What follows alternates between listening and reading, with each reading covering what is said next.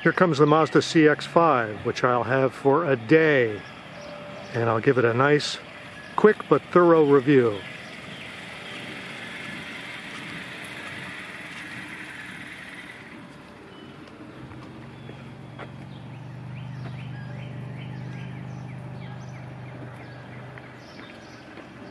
I already own a 2014 Mazda 3, which I find to be a peppy and comfortable small car that gets great gas mileage.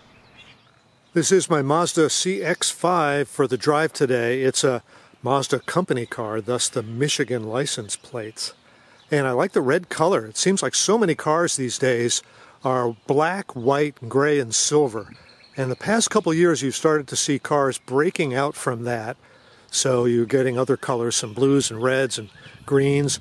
Notice the big monster Mazda logo on the front. Well, that's got sensors in it to sense the traffic and road conditions, and I'll probably be talking more about that because this CX-5 has all the tools in it. It's got navigation, it's got driver assistance packages, radar, you name it. It knows where you are on the road and helps you drive. And I'm interested in trying some of that stuff out. In the meantime, here's what it looks like inside. Pretty comfy. It's got the console with all the stuff in it. There's my other camera and my cell phone. Lots of controls on the steering wheel. So hopefully this won't be too confusing to drive. It's got a heads-up display that maybe I'll give you a taste for. And that's what the front seats look like. It looks like it's leather. The guy from Mazda told me this car has all the tools, everything that a CX-5 can have, except for all-wheel drive.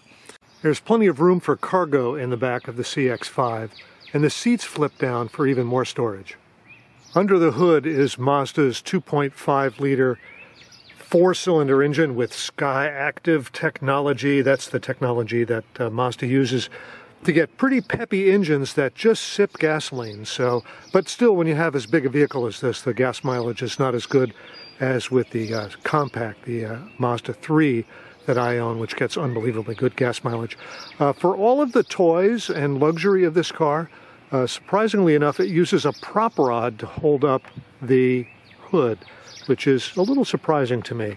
Otherwise, everything looks fairly easy to get to under the hood, so shouldn't be that hard a car to work on. Of course, things like spark plugs are under this big cover on top, so you have to take the cover off to get at that, the spark plugs and some of the things below that. But otherwise, fluids and so forth are easy to handle.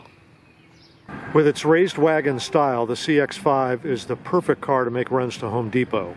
Here's how the 2017 Mazda CX-5 compares with a couple of similarly priced and sized cars. On the left, that's a Ford Edge, and on the right is a Subaru Outback. And you can see that they're just about all the same size. The Ford Edge is a little bit taller. It might also be a little bit pricier. But the CX-5 and the Subaru Outback, those two are going to be competitors. Well, so far the CX-5 feels solid. It's smooth, it's quiet. The 2.5-liter engine, the SkyActiv engine, is quite peppy. Now, all of that said, this isn't a kind of a barn burner. You're not going to outrun a Porsche Cayenne in the CX-5, not by a long shot, but it feels very solid. The doors are very confidence inspiring. They feel very solid, and they shut with a real good thunk.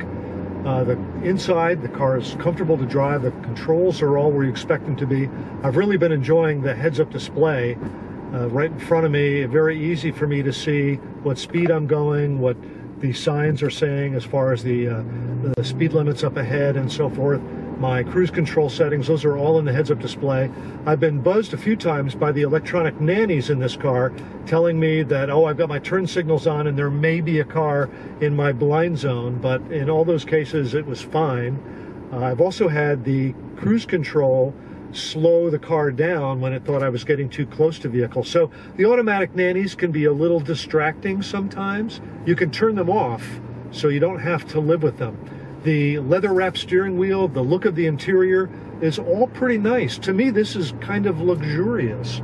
Now, there's a lot more luxurious cars than this, so I'm sure if you're into luxury SUVs and so forth, that this isn't going to impress you all that much.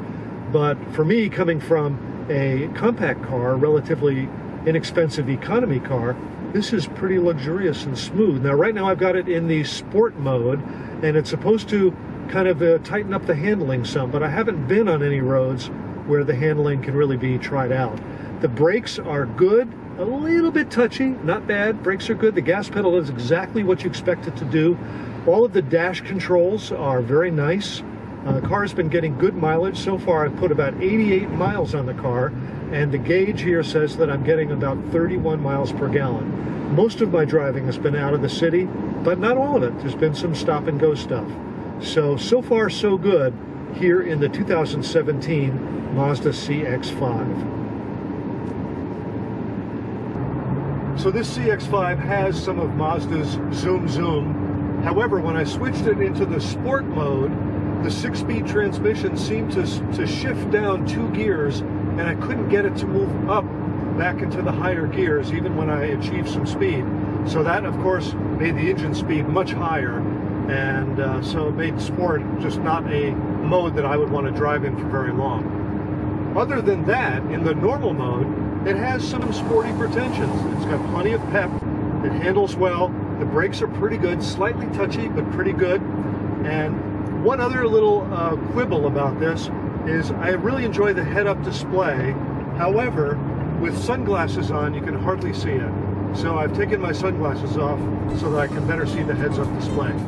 Overall, the 2017 Mazda CX-5 was a good car to drive. It was agile, surprisingly agile for its size, got decent gas mileage, is comfortable, had lots of luxury touches, and all the electronic bells and whistles in this car were fun to use. I was really surprised at how much I enjoyed using some of the things, such as the blind spot recognition. So it was telling me when cars were in my blind spots.